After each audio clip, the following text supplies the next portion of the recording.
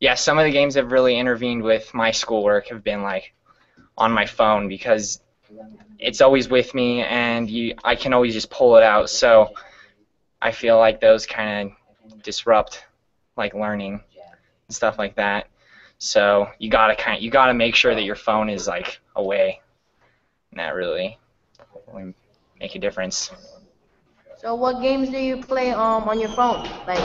Uh, like Angry Birds, and then I also look at iFunny a bunch. Oh, cool. So, Do you have is it that's the game Despicable Me?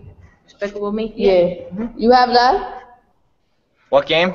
Despicable Me. Me. No, I don't have that game. Oh, the like Minion game. Oh, I used to play that, but like games like Temple Run are pretty fun too. I kind of Candy aren't really. Crush. Can I just say Yeah. that something on the low is ever since Temple Run came out, everybody's trying to make a new copy of Temple Run. Yeah, I've seen some of those. Uh-huh.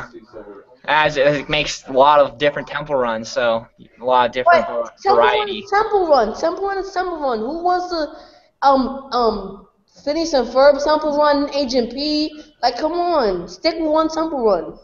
But, Yeah. have you Yeah, ever man. played Flappy Bird?